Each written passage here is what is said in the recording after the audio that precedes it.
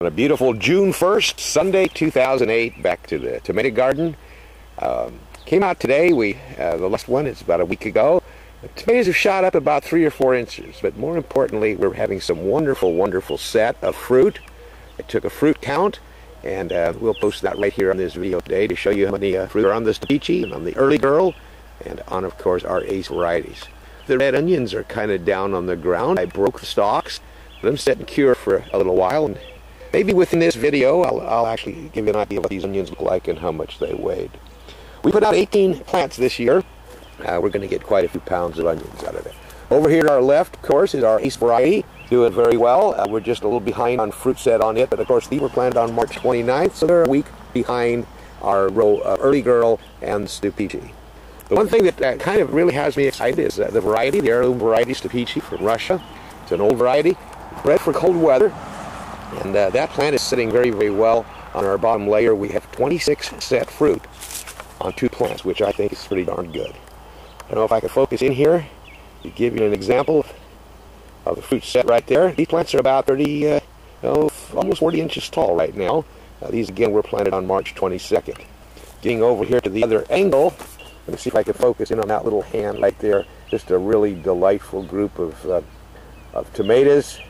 There's probably going to be 10 or 12 made right there in that area. Again, this is a new variety for us. It came recommended, and I'm looking forward to doing it. Whoops, there's a couple that didn't show up the other day right here. See if I can focus in on those.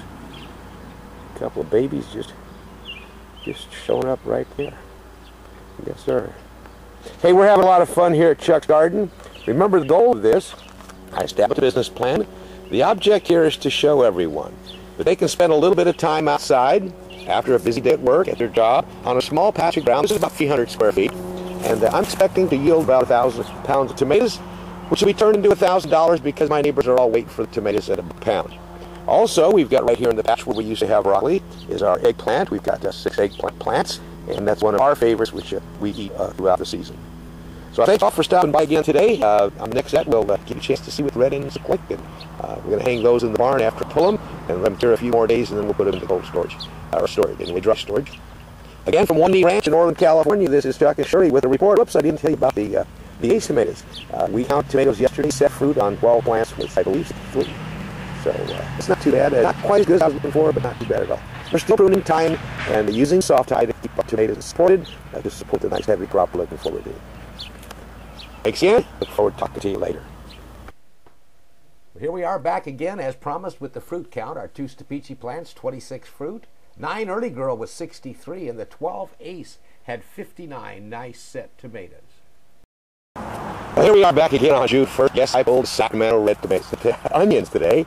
And what I did is actually bought 2 6-packs of onion sets back in at the middle or end of January. And there were a couple of extras in there, so we ended up with about 24 nice onions planted in 3 hills. One thing we love about our good old Sacramento Reds is they do get some size. The onion over here on your left is going to weigh in at about, probably 1.5 to 2 pounds. These are so sweet, you can't eat them like an apple. And boy, do they chop up, fry up well, great in salads, on hot dogs. Nothing better than a good old Sacramento red onion. You know, everybody talking about the economy, talking about a high cost of living. Here's a perfect example of, I think, $3 investment, a little time and energy on my time, and we're going to have a nice crop of onions to carry us through the summer, to mix with our tomato and cucumber salad, and cook our omelets with, and just have a wonderful time. You know, you can't buy food like this in the store. I know what goes in it. There are no artificial fertilizers here or anything else. These were just grown as naturally as can be. Those of you watching this video and following our series, go out and spend a little time in your yard. It doesn't take much. You could put this many onions in a couple of little barrels on the patio. The aroma will really carry you through. It's a wonderful smell, believe it or not, or at least we love it. Well, it's a bit crazy out here. Turns out a little hard.